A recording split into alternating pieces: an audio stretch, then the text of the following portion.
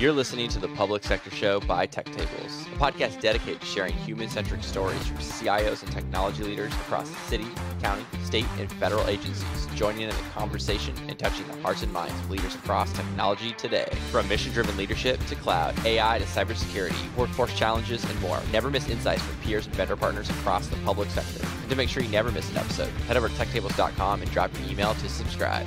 New podcast episodes come out every Tuesday and Thursday, along with weekly Behind the Mic newsletter. And one of today's podcast sponsors is Tech Tables Plus, an engaging new community where you can have early access to never-before-released episodes, early access to live event recordings, early access to weekly 3 interesting learnings, early access to live event ticket purchases, no episode ads, and more, plus 3 extra special bonuses when you sign up today. Bonus number 1, access to the CEO show. Bonus number 2, access to the Higher Ed show. And bonus number 3, access to the digital show. Join Tech Tables Plus today. As always, thank you for supporting the Tech Tables Network.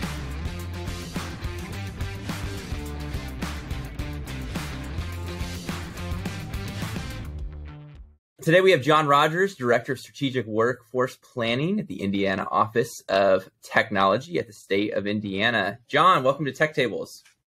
Joe, thank you so much. I appreciate it. I'm really excited. Today's podcast is sponsored by none other than the Tech Tables Live Podcast Tour. We've hit Phoenix, Austin, Raleigh. Make sure to visit techtables.com and check out the latest upcoming live podcast tours for all dates and info. And I got to give a shout out to my guy, Michael Petroika from Brooksource for the introduction. I'm glad that he was listening to Tech Tables. Thought this would be a great conversation, so I'm pretty pumped on this. Now, Jon, before we kick off today's podcast, could you just maybe, for folks who don't know who you are, can you just tell the audience a little bit of, your background? You've got an interesting background, right? Legislative aid, working at the CIA. Can I call you professor? Is that like you were teaching and now? I was. Yeah. Yeah. I've actually taught at this point now, both at the high school level, more at the high school level, and then had the great opportunity in the spring of 2020 to be an instructor with IUPUI, or better spelled out, the Indiana University, Purdue University of Indianapolis. I was a guest instructor of sorts for their legislative interns during the spring of 2020. So I think I'd be a little pretentious to call myself professor. I don't think I have enough time to claim that one yet. But now I really appreciate that, Joe. And it's a real honor to be here. Looking at the roster of folks that you've had on this podcast to be in this category of government leaders, this is a real honor to join the discussion today. And my road was an interesting one. I started out teaching high school in Eastern Virginia, and was previously married and was with a spouse who had some moving around arrangements and had to essentially make myself my own skills-based hire and match my narrative to things that I was very interested in to create opportunities for myself.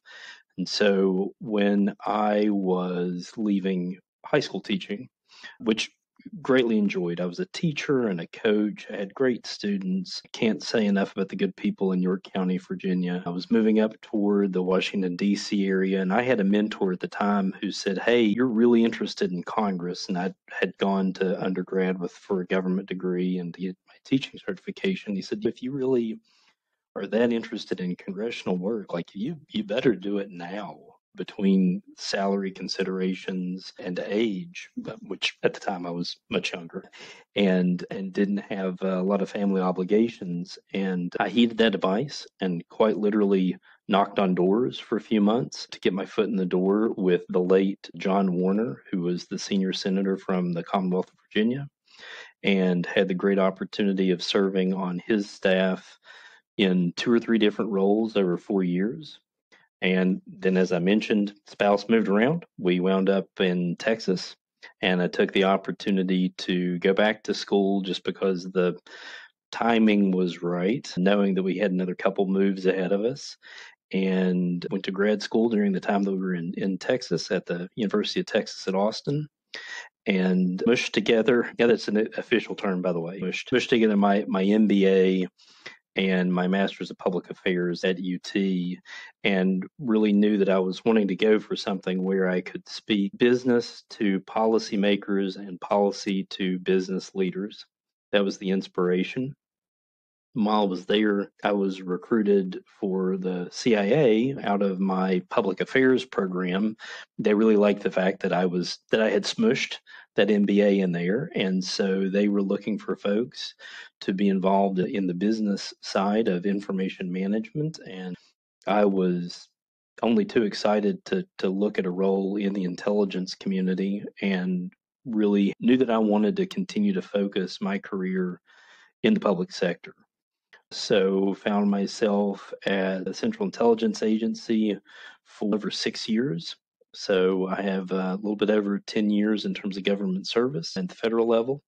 And while I was at the CIA, I had remarried, and my wife, still wife, thankfully, we had just had our first child, and we knew that we wanted her to grow up around her grandparents. And so that inspired a move, in my wife's case, back home. For me, the first time living here in Indiana, but it was a tremendous opportunity to locate in Indianapolis and to change my public sector outlook from a federal one to a state one. And I had a great opportunity to join the Indiana Office of Technology, managing in their security team first. And from there, we had a chief technology officer who was really interested in starting something related to workforce. And I really felt a call to go back to my workforce roots that I had worked on a little bit at the CIA, doing recruiting and hiring and workforce development. And sure enough, here I am. This is technically speaking, it's my third position in 4 years here at IoT, but I'm really tremendously passionate about the work that we're doing here and the opportunities we're creating for individuals who are coming through our Stay Learn and Learn program. The barometer through all this, sure, a much longer answer than your question, but my grandfather was in the fire department for 39 years, and he was fire chief for the last 14 of those. And he was my real North Star for getting involved in the public sector and understanding that public sector careers are immensely rewarding, but also carry immense value for the public, for the greater good. Matter of fact, and this will be, I'm sure, readily apparent to a podcast audience, but I'm actually wearing one of his T-shirts under my shirt today just to keep him a little close to the heart today for our talk, and knowing that we were going to be talking about service. Oh, I love that. There was a lot there that was really great. So we're gonna come to the grandfather piece in a second, but you said you were a coach and you were at a high school. I love this. If the audience knows, because I always talk about it, but I coach high school basketball. What did you coach? Tell us a little bit more. Right on. Sure. I coached JV softball. I was the head coach for a ladies softball team, junior varsity for both my years there. And I was the assistant head coach for our men's and women's swimming and diving team. And of all the things, so I got involved with the swimming team because my mentor teacher at Tab High School, and give a little shout out to Jack Poland. Jack gently coerced me into being an assistant because he needed some help. And I was like, look, man, I haven't done swimming longer than I care to remember. Are you sure? And he's like, no, I'm doing the teaching part. I need the administrative part. I need some of the support part. I'm like, all right, sure. And sure enough, the first year that I was there as the assistant head coach, we actually repeated as state champions in our category in Virginia. It was a really fun opportunity to get involved in my first year of teaching and coaching and win a state championship. That was new. That's awesome. I think I've got it. It might be hidden behind my kids. Move the kids out of the way real quick. This past season, so I got to hold the CIF. We went to state. The varsity team went to state. Now, I also I was the head coach for the JV basketball team the last couple of seasons. Nice. And I had a ton of fun. Now, it is a lot of work, especially also running tech tables. And so I think one of the decisions I made for this upcoming season was to actually take a back seat and join the varsity team as an assistant coach. I sat down with the varsity coach. Similar conversation a little bit, but at this point now, everyone that was on the JV team that's on varsity now had played for me. And so the coach was like, hey, look, I know you're super busy. You're traveling.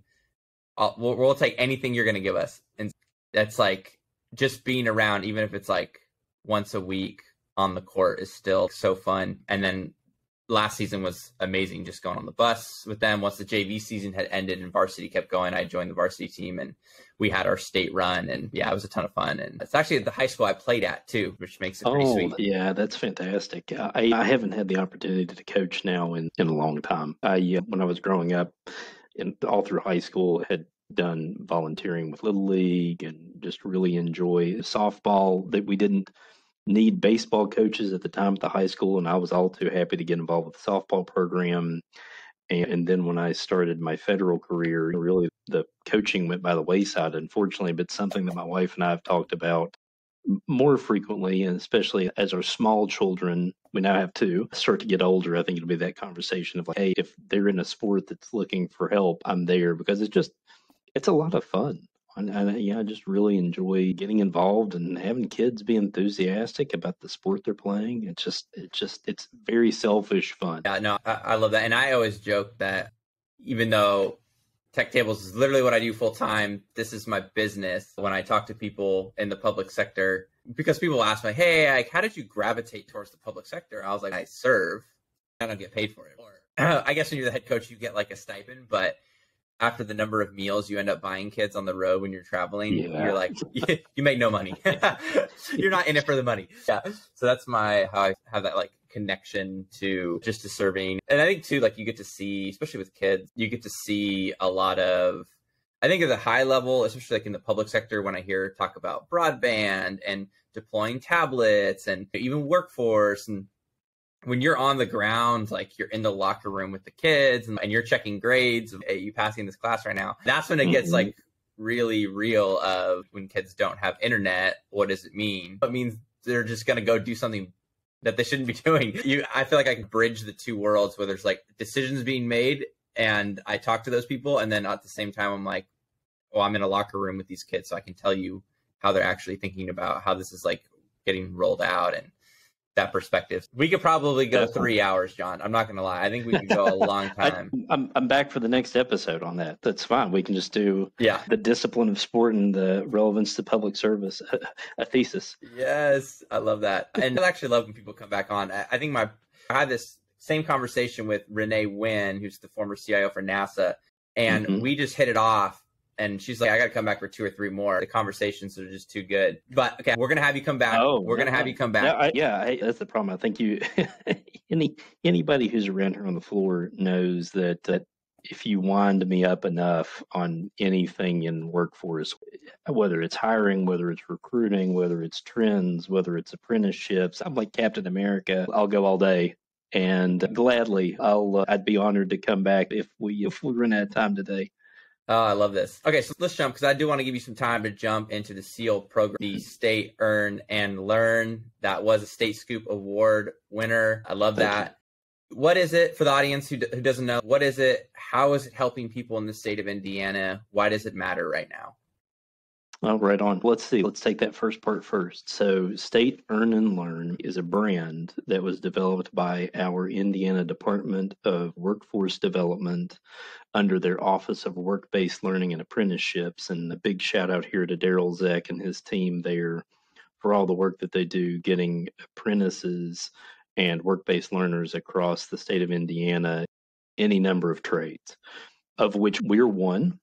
And the Indiana Office of Technology came up with this great opportunity back in the fall of 2019. That was our kind of concept building phase of, hey, our colleagues at DWD are developing this, or have been running this wonderful apprenticeship program. Why can't we do that to develop folks, reskill them into IT careers from anything?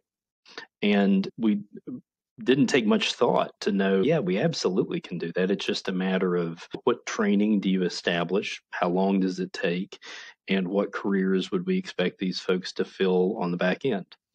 And so our chief technology officer at the time, Joe Cudby, had talked with DWD about this as a possibility, and they were enthusiastic, and Joe just needed somebody to go and get the job done. It happened to hit at exactly the right time where, again, I'd had a little bit of an epiphany about returning more to workforce responsibilities.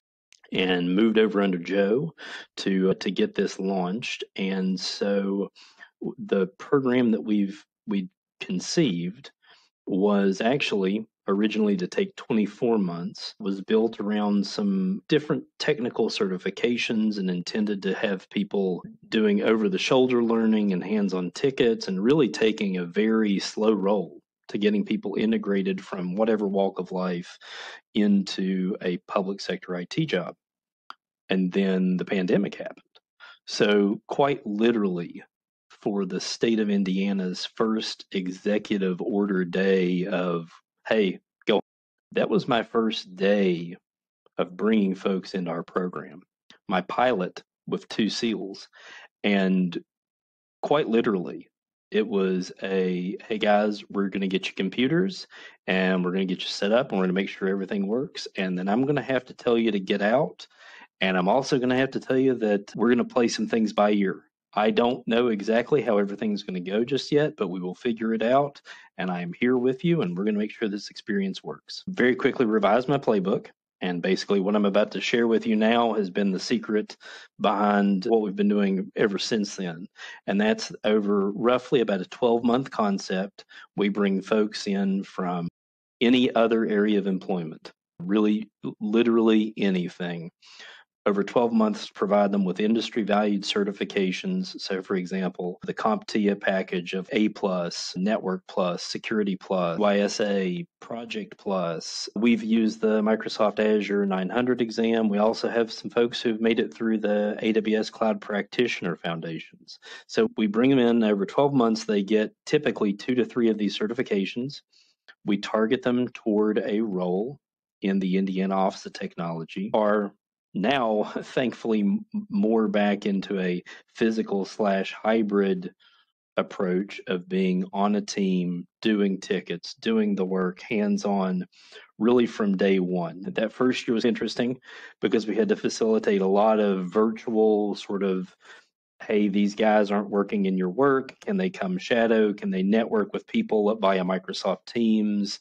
What experiences can we get them? And then it wasn't until August of 2020 that I was able to get my first 2 associates their first hands-on experience here in our deployment room doing break-fix hardware during the pandemic. And to their credit, I asked them, I was like, hey, we have an opportunity. It's going to be on site. You don't have to take this, because we understand people's perceptions. Think back to what we were all thinking in August of 2020. We knew very little, I think, really. And they jumped at the opportunity. They said, we're here for this. Ever since August of 20, we've been running folks on site, at least in part, integrated with teams at IoT, getting hands-on work while also balancing their week. They literally get to study on the job. They get paid on site, on the job learning that's balanced with the time that they're spending on their teams. So they are always either earning or learning over the course of the state's 37.5-hour, 40-hour week. And the goal is that at the end of about a 12-month program, which is flexible, that they are eligible for conversion from a attempt to hire contract status into full state employment with salary, benefits, and otherwise. That interim period, while they're on the program, they're partnered up with our vendor partner, Brooksource. And again, shout out to Mike Petrarca for being a part of the great Brooksource team that we've been with since the inception of the program. They help us with talent pipeline. They help us with the holistic coaching and mentoring model that goes to the success of our people and shaping them into extraordinary government employees over the course of their time on the CLIT program. I'm very happy to say that as we're talking right now, I have 4 individuals who are sitting in their first ever state orientation, having graduated our program on Friday and have moved over to state employment today. And in the short amount of time that we've been around, so I'll clock back to our first onboards in March of 2020, we've now hired 40 people into the program. We started our most recent 2 associates just last week, and we've now graduated 8 into state opportunities. Our retention rate is exceptionally high. I think over the course of the last 3 years, we've only lost 3 people, and thankfully it's been amicable. Yeah, I just love I love this story a lot. And I think part of it is finding, and you said from any background and bringing them in. When I hear and research about the workforce, the labor force problem, it's all over the news, right? It's like hiring issues, can't hire anybody, no one's out there, it's impossible to find anybody. I love the openness and mindset that you have. Now, where did that come from? Because I think that's very rare to have that mindset of anyone I run into. It could be an Uber driver, it could be a Starbucks worker. What do you see where you're like, they have it? I see something in that person right now. They may not see it in themselves, but I see it in that person. Yeah, Joe, it's a great question. And we really do have folks from so many different ages, backgrounds, occupations, professional experience, folks with families, folks without. Just really, it is a very diverse group of individuals. And I think some part of that comes from experiences that I've had in life where, again, I consider myself a skills-based hire. I've done some things educationally for sure, which have helped with my employment. But that said, my resume walk looks a little scattered. And I've had people over the course of my life, to sit down with me and say, hey, wait a minute, you've applied for this. What? Tell me why again. What is it? For example, when I came on board here at the Indiana Office of Technology, it was like, wait a minute, like CIA, and you want to do what now? Like, you're coming here to Indianapolis? Oh, yeah. Family, and I think this is a great opportunity with security. Okay, but CIA, what now? And so I think about my own journey, and I think about the tremendous potential there is out there among people who have been working jobs but might not have ever really had a career opportunity. And I'm fortunate because I get to hire in a space that, is arguably, and I don't really even think this needs a strong argument, this is the single most important area of really any business, any government organization at any time, and especially right now. We have to have strong IT, and we have to have strong IT in the public sector. And I think there's a lot of demystification that can go with that. And I really think it's something that's accessible to so many people.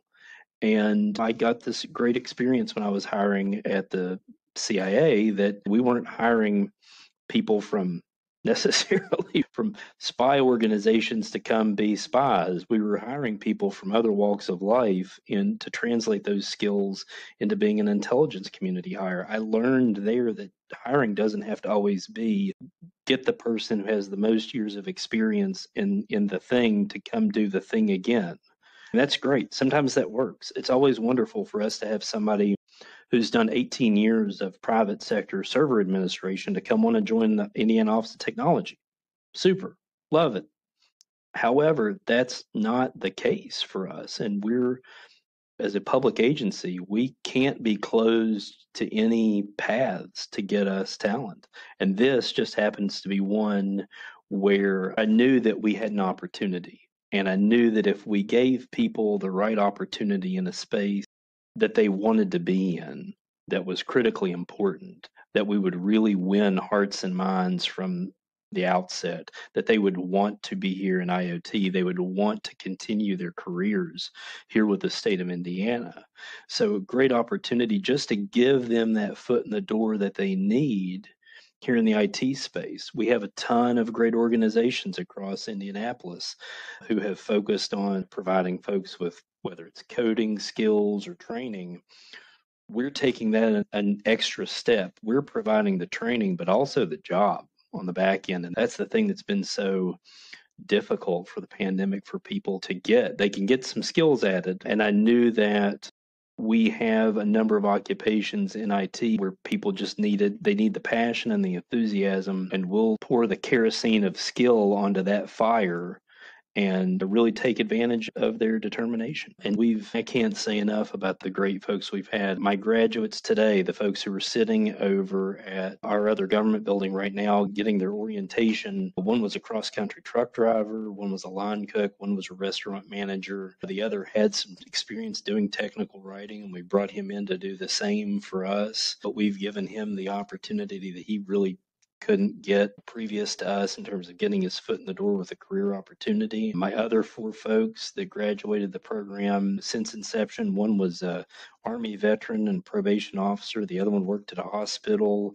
I had one gentleman who was a factory worker, and the other used to work on arcade machines. And now those 8 individuals, no particular order, are now a state penetration tester. 2 of them are working frontlines customer service for us on our help desk. 2 more are in security operations in the security operations center concept we have.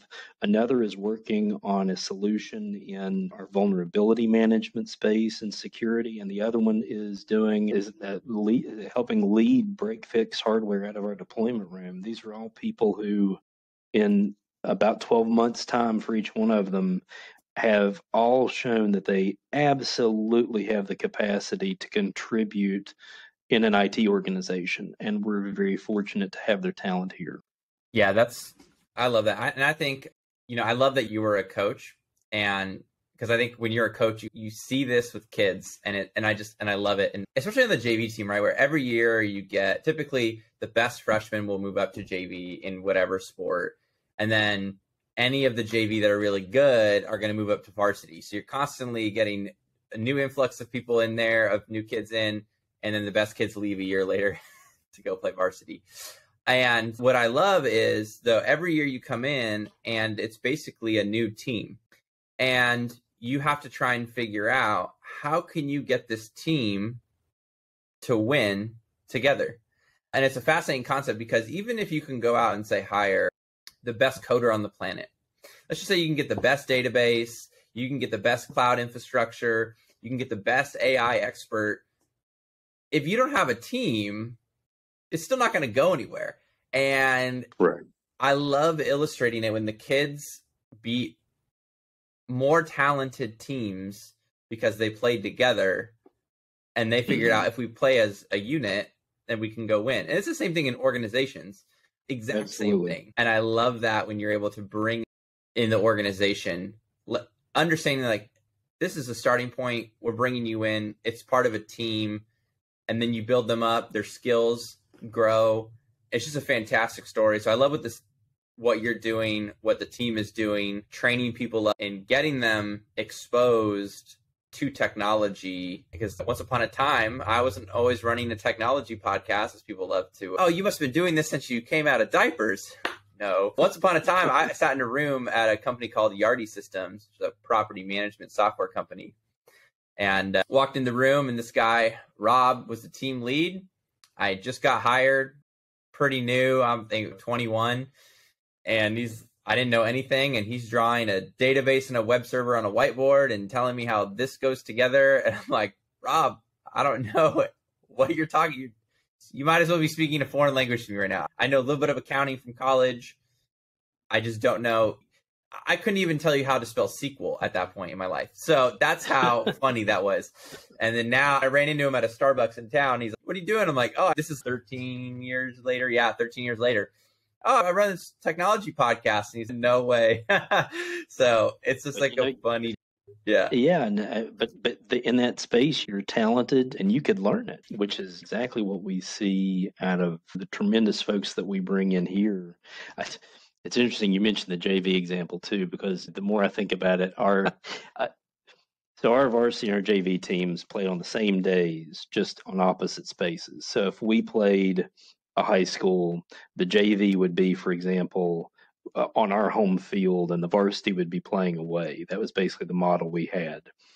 And my varsity coach was notorious for putting 15 to 18 girls on his roster for game day, which meant that as JV coach, I'd have to beg and plead for him to just at least leave me with one pitcher. Just please let tonight not be the night that I have to really teach somebody how to pitch. Let's not do that. Do whatever you want otherwise. Let me talk to you about how you could please maybe not take my 3, 4, and 5 hitter. Other than that, you're the big varsity coach. I'm just the little JV, but at least give me a fighting chance. But it's interesting, you take those opportunities when other young ladies are called up to the big show, to play with the varsity team, and you need to plug in folks, sometimes in positions they're less familiar with, sometimes in spots in the batting order they're not familiar with, and say, hey, you know what, you're here and I have confidence in you. We can get this job done. Just go out there and do your best. And honestly, that's exactly the same thing it is here on our SEAL program. I'm confident in them. I know they're going to go out there and do their best. As long as they hang with me and we just get in there and know that we can contribute together, we're great. Yeah, I love that. Some real psychology on this one. I hadn't thought back to my JV roots in a while. Yeah, no, I love this conversation. I love this. No, I love this. I think there's a lot of, again, Tech Tables is a human-centric technology podcast. It's human-centric. This is like perfect, right on the theme of it. Joe, I'm honored to just be a part of it. Okay, so John, if you had 15 minutes with the state CIO, any state CIO, to convince them that the workforce innovation taking place in the great state of Indiana needs to happen right now or in any state, what lessons or insights would you share about rolling out the SEAL program that are most critical? That's a great question, Joe. It's when we launched the program in terms of concept pre-pandemic, the biggest thing that I was looking at is the data from the state and local government executive space, and I believe that that organization has rebranded, but the indicators economically that public sector IT employees were deferring retirement at, and again, this is a little bit dated knowledge because the study that they conducted was between 2008 and 2018, we had retirees opting not to defer. So basically, hey, I'm eligible for retirement. And all these folks historically had been waiting. Toward 2018, what we saw is the trend was going in the opposite direction, that people were instead opting to go ahead and drop the papers. And for an organization like ours, a public sector IT agency providing service as the backbone to all of Indiana's executive branch agencies, if I were to pull out retirement numbers right now, probably somewhere right this minute in the 15% area. And if you just start projecting that out over the next 1 year, 3 years, 5 years, I'm quite certain at the very least we rise up above 20%. And if, now again, little asterisk related to the pandemic and all the economic conditions over the last 3 years that have maybe changed people's mentalities a little bit, but I truly believe we're going to start to go back to where we left off in 2018. I think we had basically a pin put in that. So I'm pointing our state's CIO and would point any state CIO back to those numbers to say, hey, look, those of us that are in the state and local space in public sector IT have to be infinitely cognizant of the number of people we have eligible for retirement and all that these folks have gone through over these last 2.5 years that really probably felt for most like they were 15 years long. You've got a lot of folks out there who no doubt are grandparents who have family considerations, and they probably are going to be more likely to say, hey, retirement's looking pretty good because I don't think I really want to get yanked around anymore in the space of all that's going on in life. It's time to enjoy retirement. And as those folks have a rosier economic outlook, I think they're going to be much more likely, as they were back in 2018, to drop those retirement papers. And we can't, any of us that are in public sector IT, can't afford even the beginning wave of people dipping their toes into that particular ocean, because once it starts, the snowball is there. It could really happen, and there are probably a lot of people who see that as Chicken Little, but I don't think so. I think we look across the landscape of state and local e-practitioners, and we see folks who, if they're retirement eligible, odds are good they probably don't want to change up technological approaches 3 more times over the next year or 2 years. And that's not to say that it's a closed-minded approach at all. It's just more, I think about where I would be in that stage of my career. If I had the choice of retiring versus, oh man, do I really want to stick around and try to learn 3 more cloud approaches? Do I really want to do this? I might want to do it for a little bit, for a few months, to just kind of see the landscape or train the person that's coming behind me. But you know what? I think I'm probably good. And I think we're all due for that sort of retirement reckoning.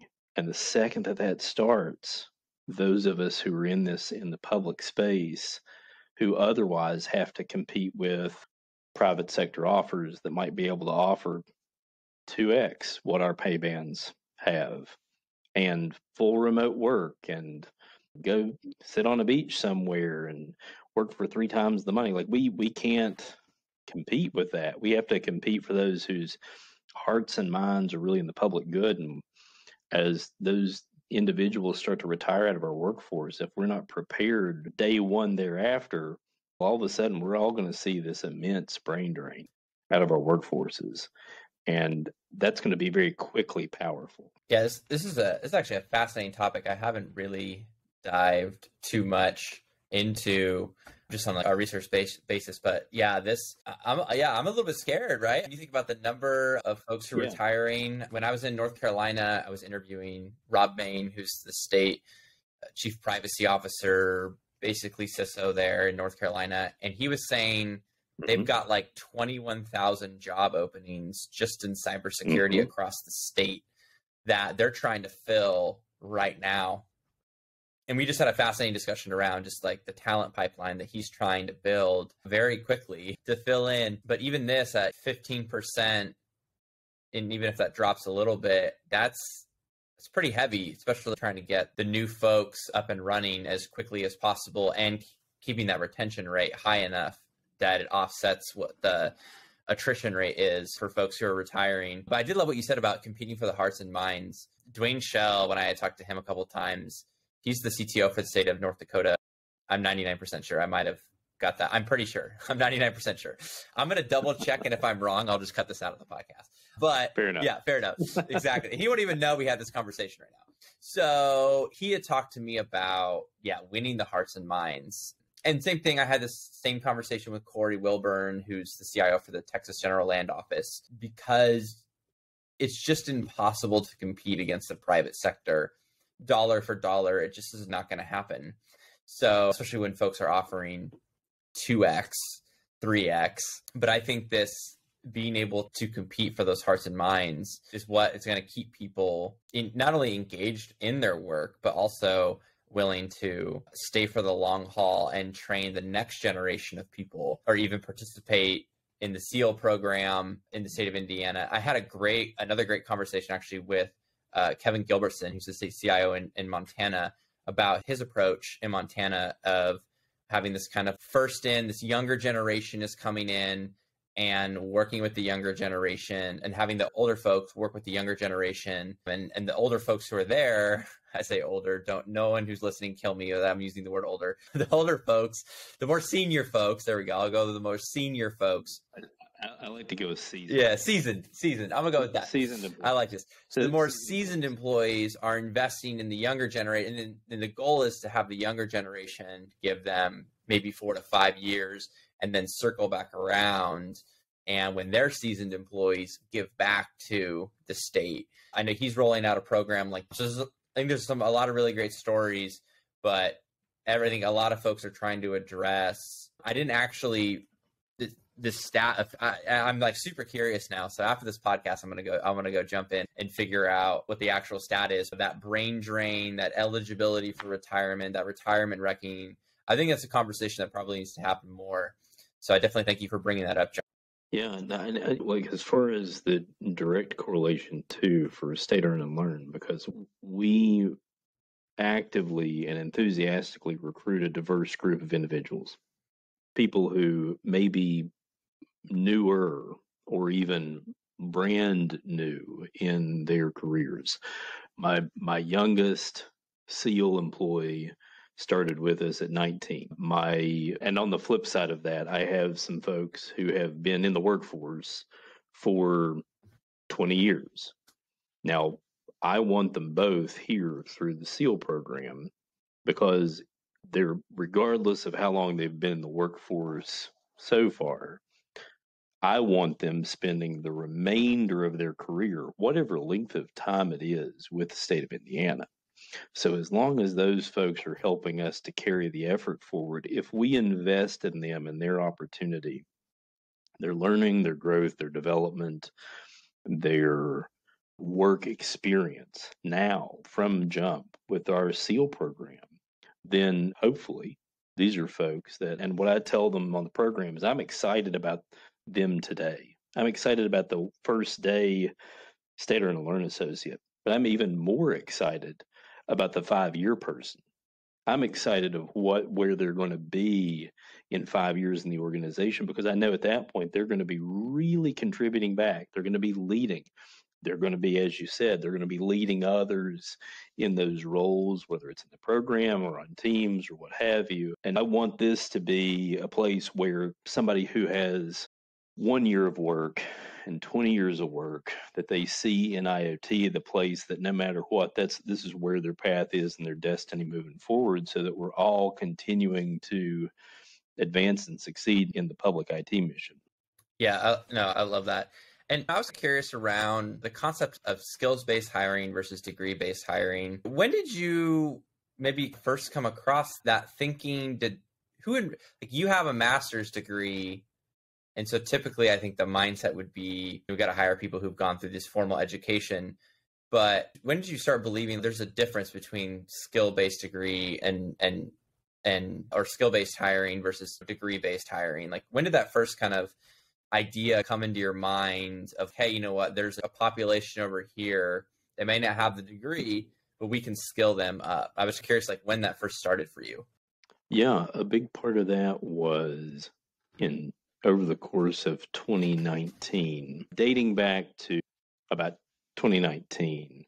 IoT had made some connections here locally in Indiana with individuals associated in and around the Markle Foundation as an extension of their partnership with Microsoft. And they had really tremendous data on the impact of skills-based job descriptions and applicants, and focused in particular on Indiana and IT occupations, being able to show that, for example, that when a potential employee sees a degree requirement in a job description, that individual, even if it doesn't say required, let's just say it's maybe the first bullet or the second bullet and it says something along the lines of preferred or strongly preferred, that individuals here in our economy were seeing that, and they were 70% more likely to go ahead and skip that job posting. Doesn't matter what else is on the page. It doesn't matter if it looks and feels like a perfect fit.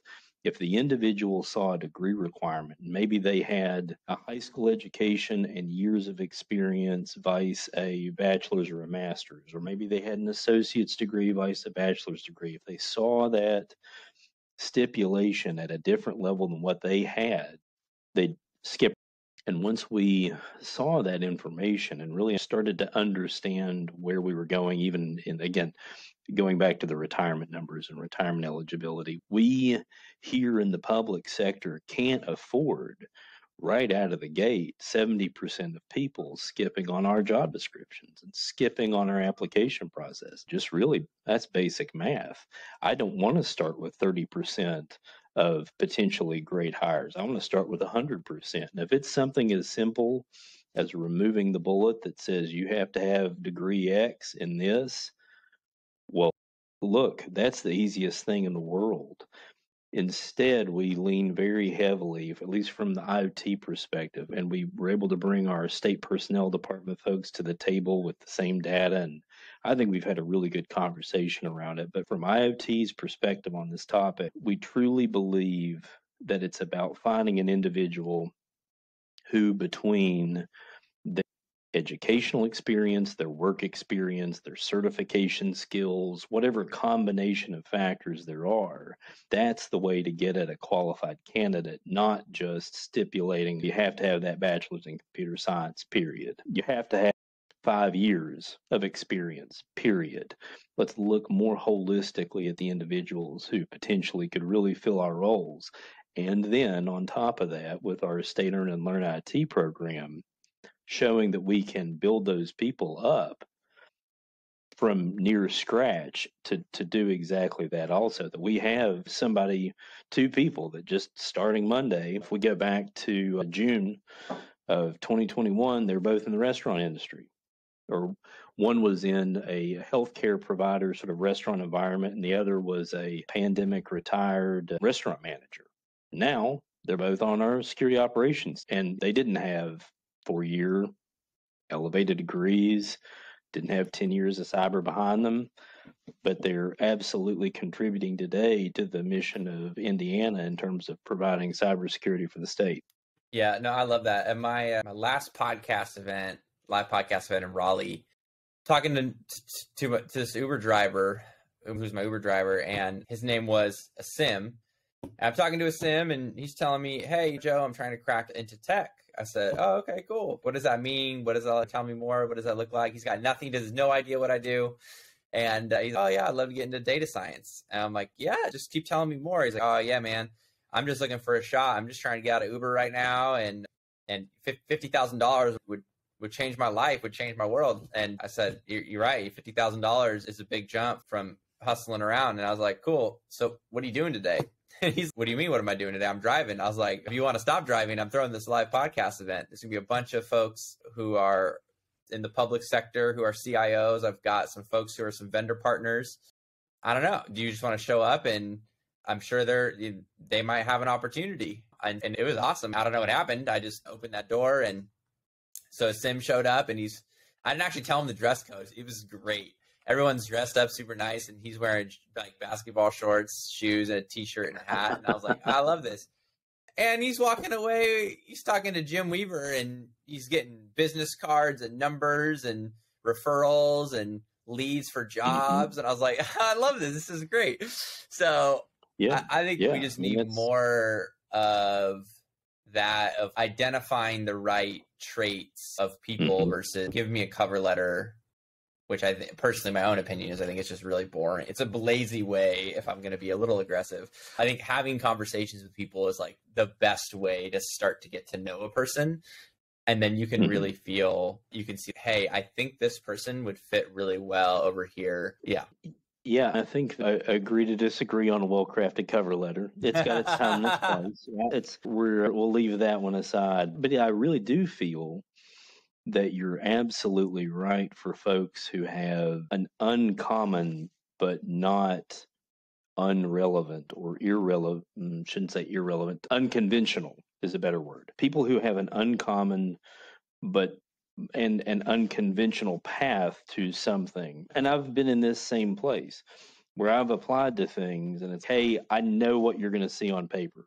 Like when I went from high school teaching to the United States Senate as an aide there, I'm teaching high school. I had a BS in government, but I hadn't pursued congressional work right out of the gate. And I had to tell a story of, like, hey, why are you changing geography? Why are you moving out of the town you're in now? Why are you coming to Capitol Hill? Why not keep teaching high school? When you have an unconventional path, you need that conversation to tell your full story.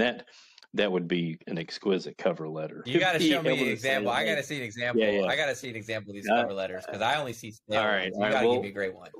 We'll set this up for another episode for sure. Joe and John walk through cover letters. Yeah, I love it. And I think that for folks who are taking unconventional paths, anytime you've got, again, that shot, right? Anytime you've got the foot in the door, anytime you've got the thing that you need to just, let me talk to you for 5 minutes max to just tell you a little bit about what's going on so that we can develop that connection. Yeah, and that's extraordinary. That's fantastic with the Uber ride. That's giving somebody their dream shot. So I'm immensely happy because I feel like in my job, I really get to do that every day here on the program. Yeah. Last piece on this topic, and then I'm going to transition to the next question. But coaching, and you're a coach, so you see this, you just meet so many different people, kids in my case, from different backgrounds. And it's amazing that once you get to know, like the surface level, you would just maybe pass on them. But underneath that, it's just really inspiring, the number of kids that what they can bring out that they didn't know they had in them, which is I think one of the great joys of being a coach. And I get it, you can't get to know every kid, just it's like impossible to get to know every human on the planet. But I think just taking a little extra effort and time, like with what the state of Indiana is doing with the SEAL program, and I think goes a long way, because you don't just change one person's life, you end up changing the circle that they're in. And it just is just like this branching effect that I absolutely love. Absolutely, yeah. The central belief that I have with Tech Tables is that it's really about people first, which I'm actually really excited that you are willing to come on. Sometimes people get scared to come on Tech Tables because they think I'm going to talk about data lakes and very highly technical pieces. So it's really just about sharing. I would also be scared. Yeah, I'm scared too. I'm really scared too. That's right. And so I love sharing these human-centric stories. And one of the things that we touched upon it again today, but touching the hearts and minds that inspires someone who maybe is a cook or a restaurant worker or an Uber or Lyft driver, that they could make this jump and this transition to cloud, DevOps, cyber, data science, to making an impact. And now I was younger, out of college, I was working at a hotel and I was unloading a truck at a warehouse before I made a jump into Yardi systems. So I'm constantly thinking about those stories in my own head. But or maybe it's like a few of your favorite stories of where maybe you've seen the seed of belief transform a cook or an Uber driver into someone who has a new path because they were exposed to the world of technology. Sure. Oh, man, I tell you what, we in earnest, at the risk of sounding like I'm trying to be trite about it, I could literally pull up any of our 30 plus hiring stories among our CLIT associates and read a paragraph out of it, and you can make a whole episode just on that. We might have to at some point. I am game. Well, you know what? We'll if you're going to be here in Indianapolis, we'll sit you down with the whole crew and we'll just record testimony. Oh, I love that. But one of my associates mentioned to me, really super bright guy, and he's now just graduated the program, and he's now he's now full-fledged security staffer serving in our penetration testing of our security team. And he had been a long-haul truck driver. And he mentioned that when he got his opportunity on this program, that his old boss had told him something along the lines of, position's probably still here when this fails out in a month. What do you mean? Well, you're not going to get that. That's not going to work out, just so you know. So when you come back, we'll figure something out. Not even, hey, best of luck, hope it goes well, but just, hey, you're going to fail.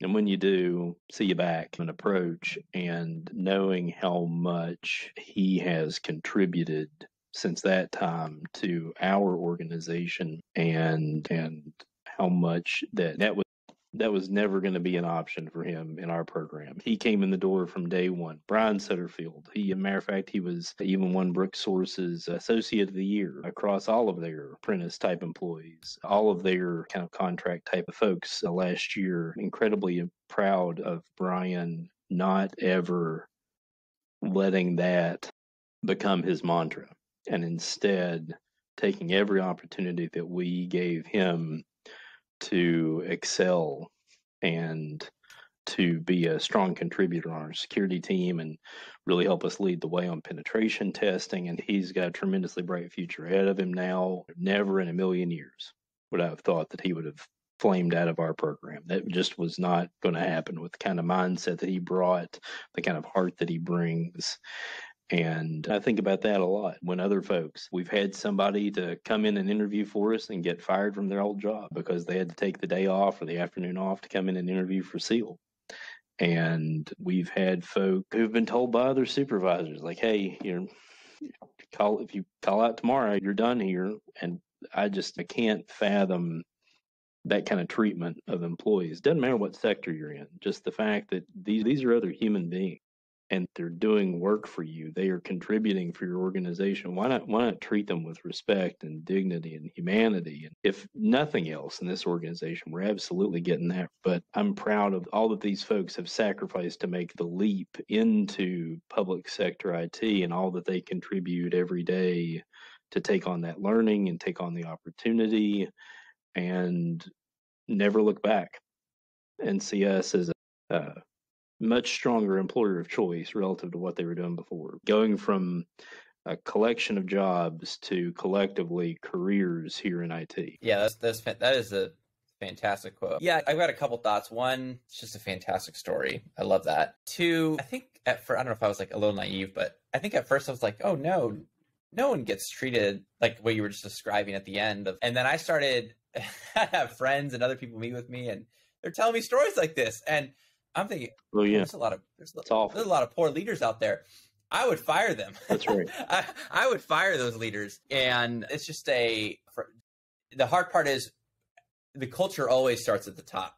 And when the culture is just one of, we're going to just fire you if you go do this, we're not going to support you. And yeah, I think kind of maybe in the last 5 years or so, I've just heard so many stories from friends or just offline or grabbing a beverage. And it's really disheartening that there are a number of organizations that allow this type of just culture to fester. But again, love the flip side of that, of what the state of Indiana is doing and a number of other folks. I think that's an opportunity in the public sector to grab talent where people are maybe overlooking it or just not valuing that talent. Again, just great story. And I had a great podcast with this guy, Austin Allred, on episode 77, The Risk-Free Degree. I don't know if you've caught that one yet or not, but only a piece. Only a piece. Okay. I'll confess. Yeah. I know I dropped it last minute to you, but so he leads Bloom Institute of Technology, formerly Lambda School. And their whole premise and business model is actually skilling up folks who maybe don't have that traditional education and doing it in an efficient and quick way. And but how they do it is they front the whole cost for them. And then I think it's like there's a couple years where it's like a 3-year or something payback of a max of up to 25%. But you got to be making like at least, I think it's $50,000 or $70,000. Phenomenal program. If I was telling some of the guys who I coached who left the varsity team and graduated high school, who were going to local city college here in Santa Barbara, I'd met with them afterwards and they're working some jobs in town and going to school. And I seriously encouraged them. I was like, here's some areas, explore, maybe take a different path. Don't feel like you have to do this like traditional route. And I said, basically go interview like 35 people and go hear their stories. I've got friends who graduated college and majored in Spanish, and they work in real estate now. I was just like, all of my friends, like anything they did, there was like anything they're doing right now is not anything that they went to college for. And technology is just one of those where it's like this ever-changing game and innovation. And it's exciting and it's fun. And how do you stay on top of that? And especially where the world's changing so quickly. Yeah, I think if you'll humor two thoughts on that, because all great points. I think even going back to your Spanish to real estate example, I think even for those of us, and I was an undergrad for government and state and government, so maybe I'm the unicorn. I don't know. You're a unicorn. But yeah, you're a unicorn. Thank you. My daughter will be very pleased.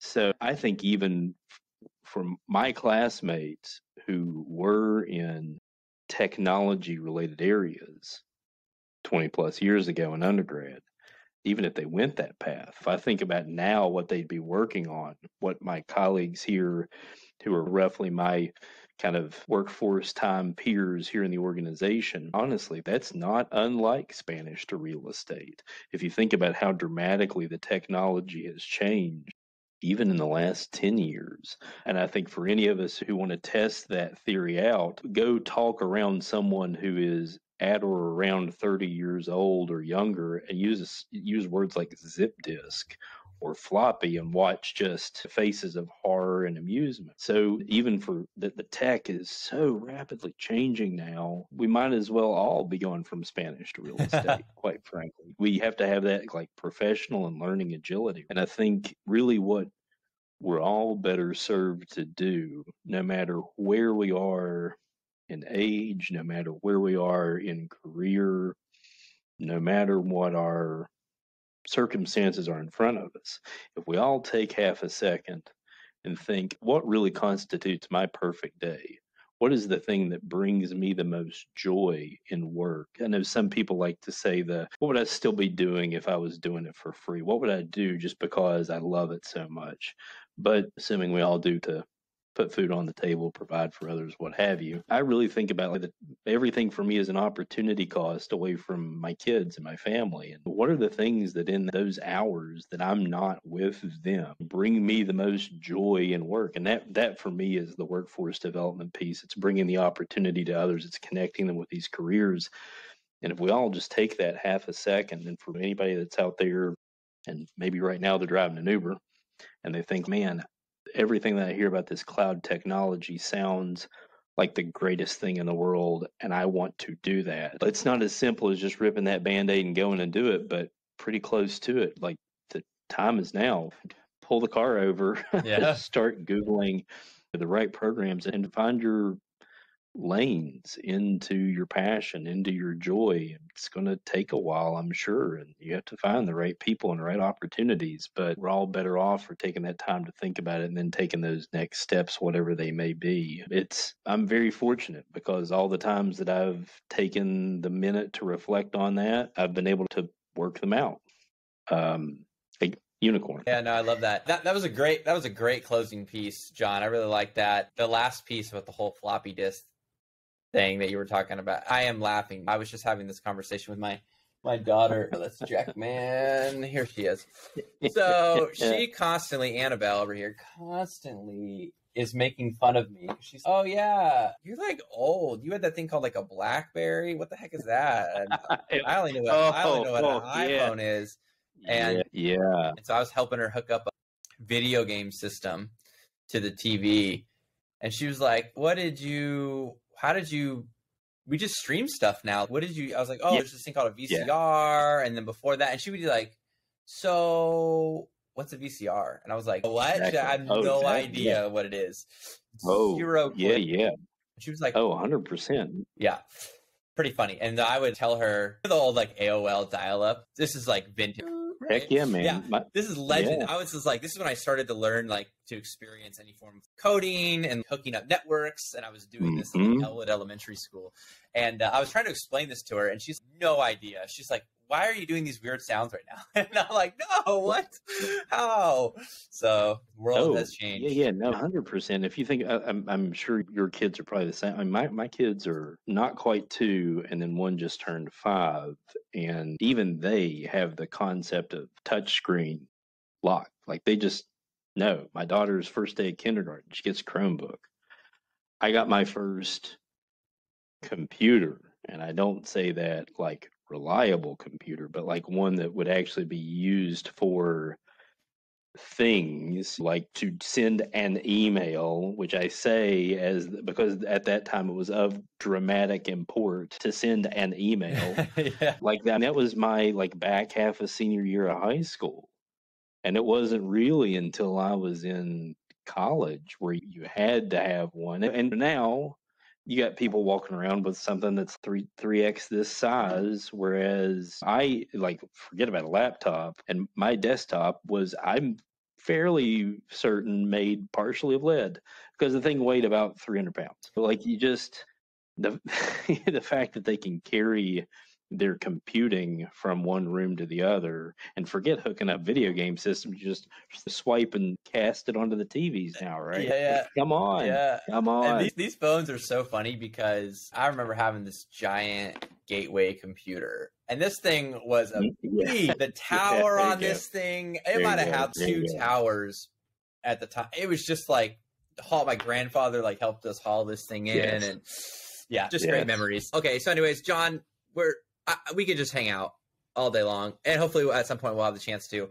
Where can people find you online if they want to connect with you? Is it LinkedIn? Is it Twitter? Like, where's your spot where you like to hang out? Honestly, LinkedIn's probably the biggest area, and I'd strongly encourage anybody to find me there. I accept with pretty much everybody. I'm always happy to connect with folks about opportunities. I'm happy to connect about shared experience. For whatever it may be, LinkedIn is my jam. Everything else, where possible, I shy away. I only use Instagram mostly for things like tattooing and 80s toys. So, Yeah, nice. Love it. So if you want to find Jon's secret tattoos, you can head over to Instagram. No, I'm kidding. Awesome. Yeah, no, so LinkedIn, love it. And appreciate you coming on Tech Tables. This is a ton of fun. Twice, actually. Coming back. Real honor. No, I'm very humbled to be a part of the Tech Tables crew, and you've got a subscriber. I'm enthusiastic about the discussion. I look forward to the future hang. Love it. You're listening to the Public Sector Show by Tech Tables, a podcast dedicated to sharing human-centric stories from CIOs and technology leaders across the city, county, state, and federal agencies, joining in the conversation and touching the hearts and minds of leaders across technology today. From mission-driven leadership to cloud, AI to cybersecurity, workforce challenges, and more. Never miss insights from peers and vendor partners across the public sector. And to make sure you never miss an episode, head over to techtables.com and drop your email to subscribe. New podcast episodes come out every Tuesday and Thursday, along with weekly Behind the Mic newsletter. And one of today's podcast sponsors is Tech Tables Plus, an engaging new community where you can have early access to never-before-released episodes, early access to live event recordings, early access to weekly 3 interesting learnings, early access to live event ticket purchases, no episode ads, and more, plus 3 extra special bonuses when you sign up today. Bonus number 1, access to the CEO show. Bonus number 2, access to the Higher Ed show. And bonus number 3, access to the digital show. Join Tech Tables Plus today. As always, thank you for supporting the Tech Tables Network.